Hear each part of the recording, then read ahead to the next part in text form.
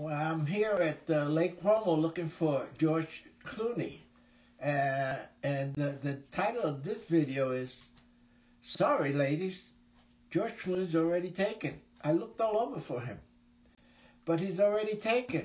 I'll tell you, when I first got divorced, I thought the new world of online dating would make it easy for me to find a soulmate. It wasn't. The first issue I encountered was age discrimination on the part of most online searches.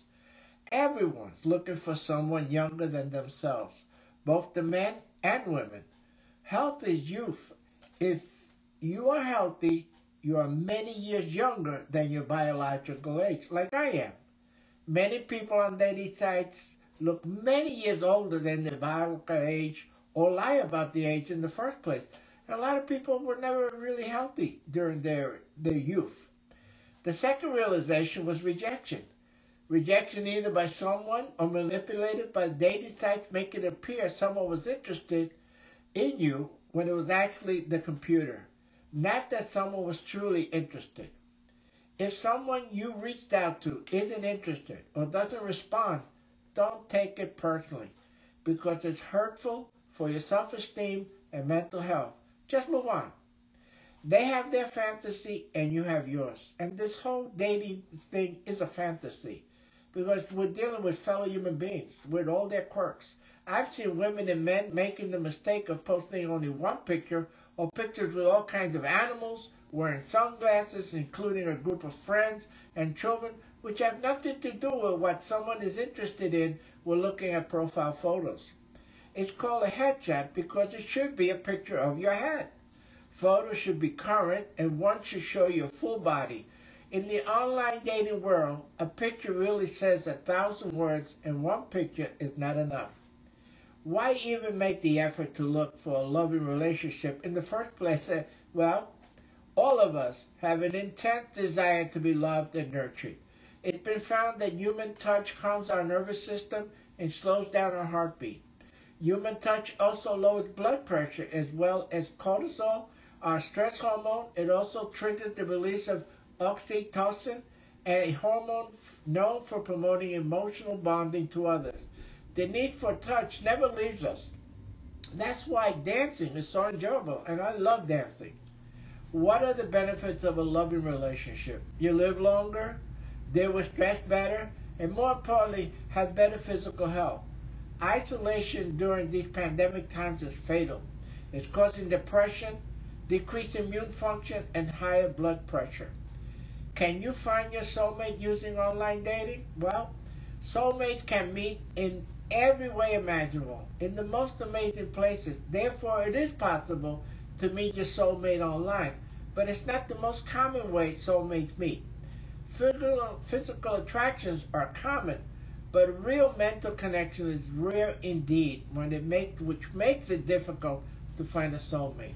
Once the physical attraction wears off, you could be left with the real person inside who may not be that attractive. Does online dating really work during the pandemic? Online dating appears to be a practical way to date during the pandemic for most people. You don't have to meet a person. Today, thanks to Zoom and FaceTime, you can meet and speak online and see if you share the same life values as if you were meeting in person. What percent of online dating profiles are fake? Well, be aware, about 1 in 10 online dating profiles are fake, with romance scams garnering nearly $50 million per year in total. That isn't only a problem online dating profiles, also told 60% of online profiles are either fraudulent or fake, or manufactured by the company. Can you trust someone you met online? Be careful who you trust online. Remember, people have met online are still strangers, no matter how long you've been talking to them or how friendly they seem. Meeting up with these people can be dangerous, so only do it in public places during daytime hours after having FaceTime or Zoom 5 or 6 or more times. Trust your instinct. That goes for men and women. And men, don't be fooled. I have some of my clients say to me that their soulmate turned out to be a drunk, had mental problems, or had financial or children problems. You may be dealing with someone with excess baggage, with trauma from relationships, ex-marriages, looking at the world through rose-colored glasses in a new relationship could make red flags harder to see. What are the disadvantages of online dating?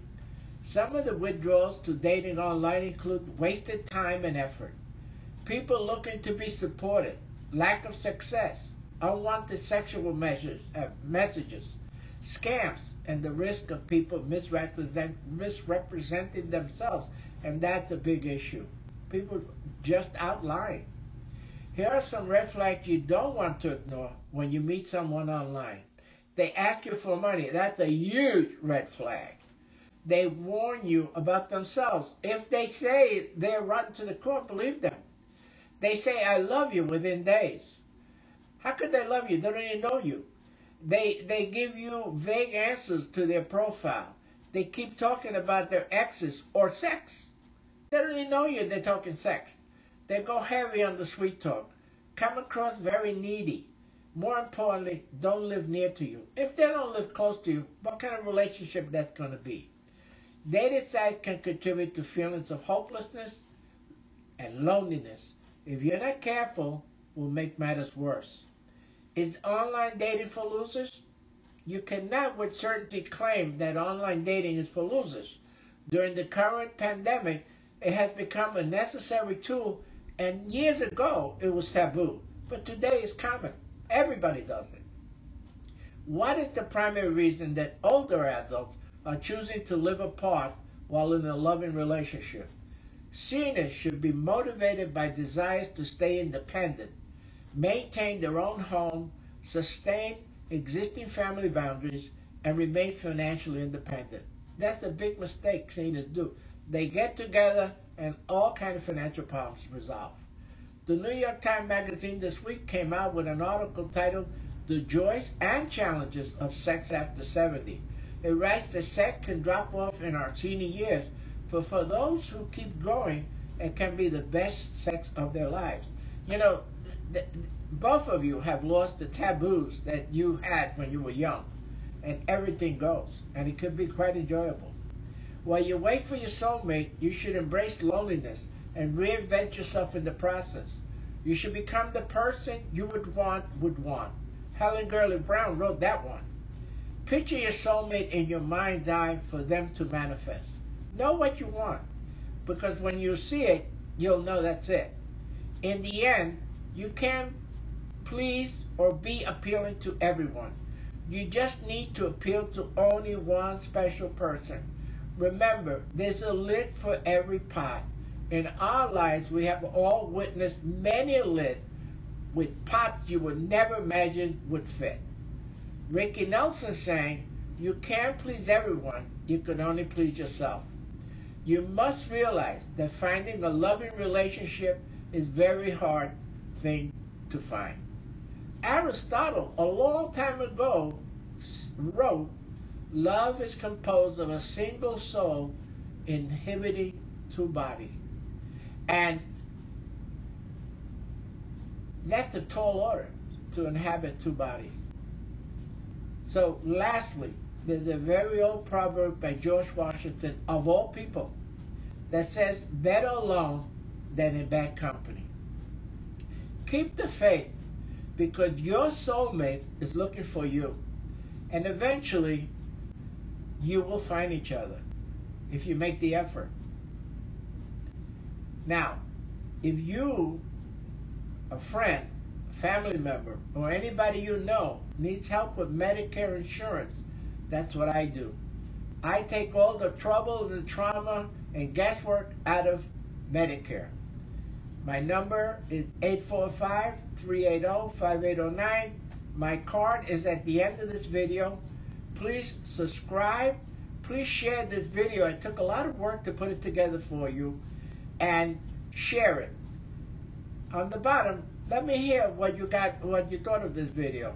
And put your comments in there. Because it affects men just as much as it affects women. Because it does take two to tango. And I love to tango.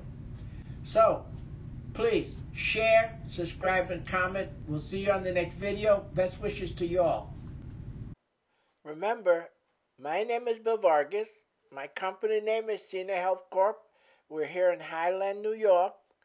I work for you, not the insurance company, because I'm an independent Medicare agent, meaning I represent many companies and try to find you the most coverage for the lowest possible price.